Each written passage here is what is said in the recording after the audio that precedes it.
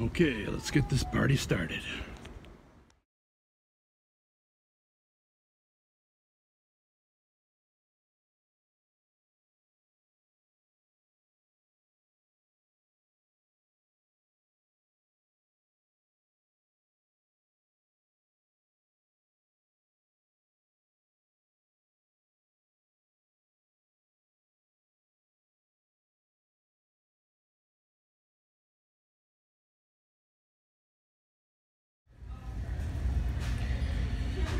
Oh man. Okay, true freezer. The two-door T-49. Let's see how old it is. Get the model serial number here. We've got a T-49F. I'll have to run the serial number. I don't know how old it is, but I'm guessing it's in the 10 to 12 year old range. Something like that, maybe 7 or 8 or something like that.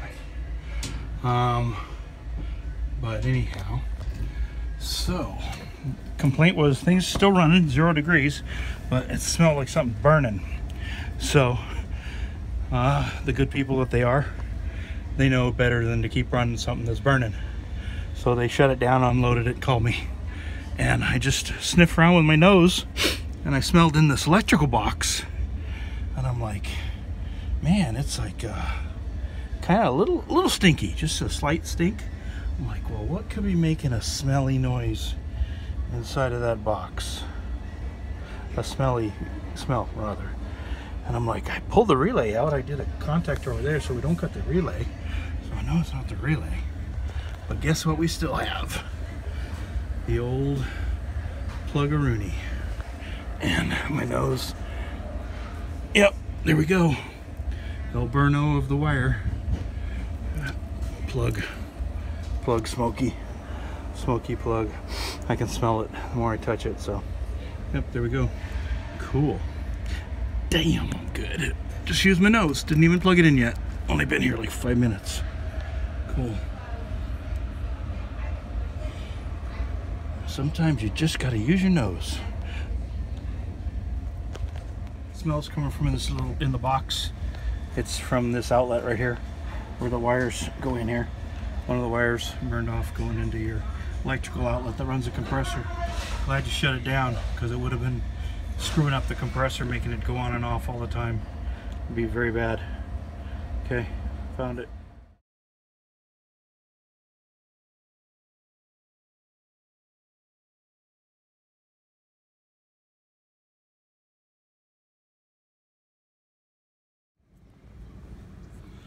Okay. So there's the plug. Didn't melt that bad. It was just stinky. The neutral just fell right out. The neutral goes right in there. That hole right there. I don't know if you can see the hole. Anyways, the neutral wire just fell right out. It's just stinky. They cut it. Hopefully the unit works. We'll see. Okay, this is all done. Just gonna go up in here like that, and that one is gonna go in there like that too. So that's like that. Pretty clean. You see the cord end. It's heavy duty, 14 gauge cord. Yeah, I'm pretty sure it's 14. It's 14 or 12. It's real heavy though. It's a good cord. All right, so that's how I do them. Just use the 1/2 inch knockout that's existing there. All right, just leave that open. All right, good to go.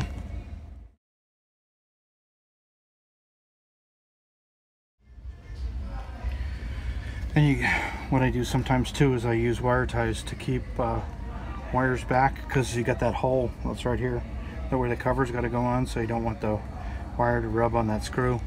So I use a wire tie just to kind of pull the bundle down a little bit, and you can put the tail of the wire tie across the rest of the wires.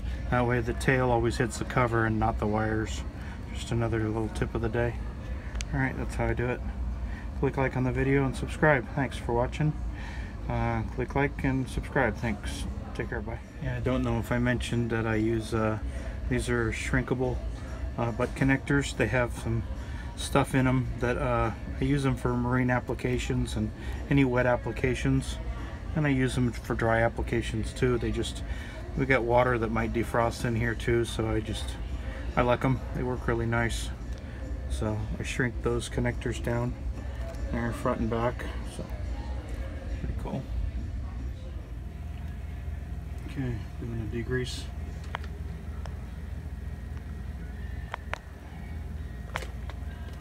Nine-year-old unit, 10-year-old unit.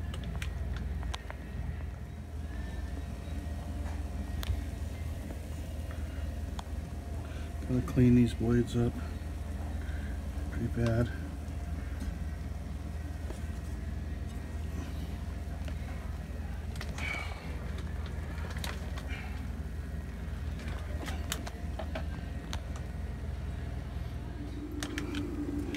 Okay, this is getting cleaned up a bit. Getting some dirty out of it, that's for sure. That's for sure. Let's see. 9 years old, hasn't had a full dyno ever on it, so going through it.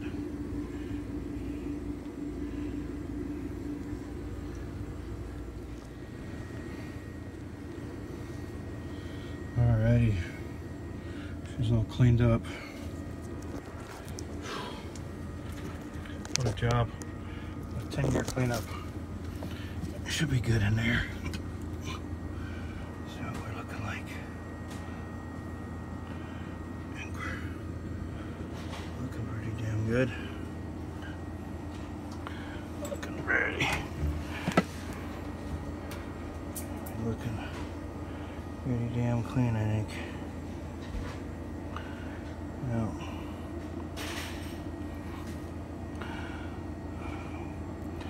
double cleaning, double degrease, and a blowout. Blow the shit out of it, blow through it both directions, backwards and forwards, and wet rag, wipe all the motors down and everything. Whew. Blow it and spray it off with a sprayer. And that's what I do. I use one of these sheet pans.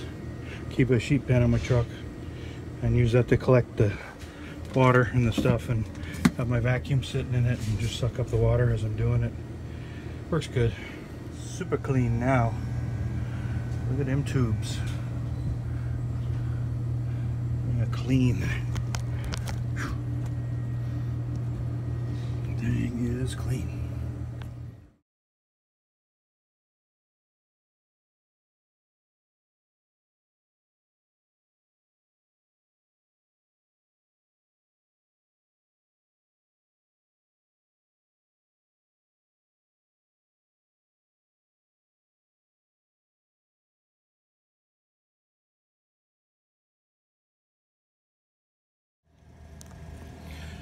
Hey guys, whoa, what's else? My headlight. Sorry about that, guys. Okay, a little tip of the day. You see the scratch mark in front of the paint right here?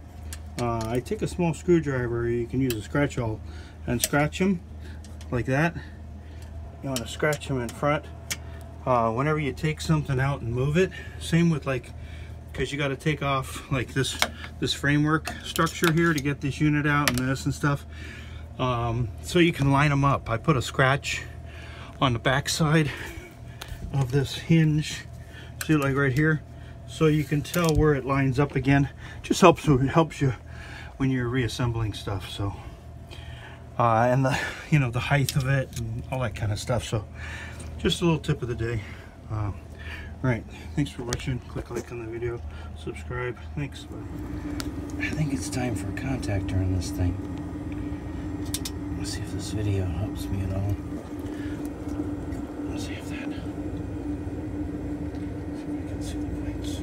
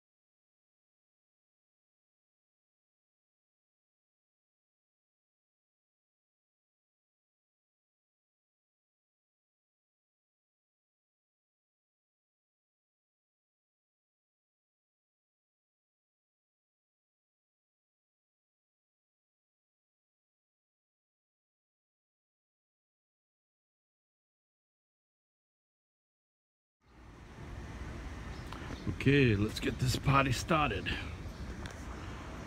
Contactor change out. True T-49F freezer.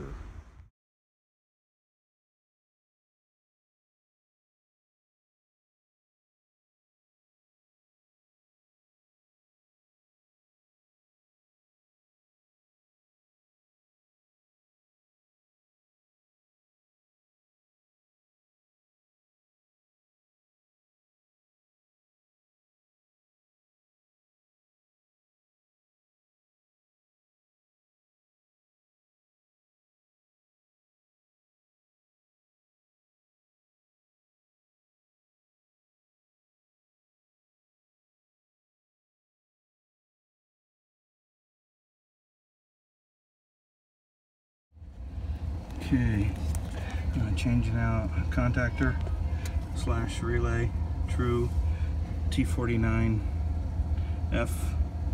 freezer, 2-door freezer. Black and white are the coil, black and black are your compressor, and then blue and blue are your fans.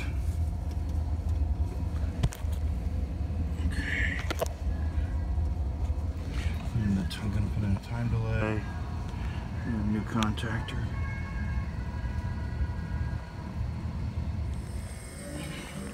Okay, out with the old contactor. Here's the old contactor. There's the points on that one. It's pretty much gone. Those aren't bad. That's compressor. This is the compressor contacts right on this side. That's what I was most concerned about. So, but yeah, that one's gone. Let's see the other side. Let's see if we got. So we got on the other side. Yeah, gone. Go with the old.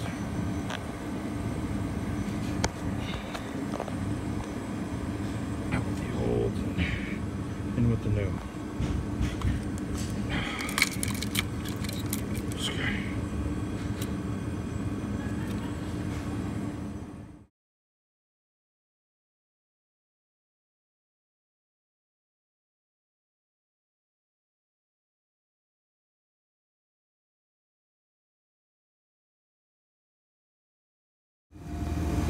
Okay, got the time delay put in here. Here's the true area here where I put it, and I put in time delay because why I put in the time delay is because I opened the door. The unit shut off, and I opened the door. And I had the door open for like maybe 30 seconds. I was taking the front screen off here, you know, where you work under the bottom here, and the freaking compressor came back on again, like within like 30 seconds when I had both doors open. So I'm like, holy shit, I don't want that happening. So that's why my new deal here is put a time delay on these things now. Because this is bullshit, having the compressor come on 30 seconds. That's why these wires melt. You know, in the back there, you know where these wires back there where they melt to the plug and stuff. If any of you guys got these T-49s or T-72s or anything, man, put a contactor and get rid of that little cheapo relay, especially for those 1-horse compressors on the T-72s and the semi-hermetics. Put a time delay on it, man.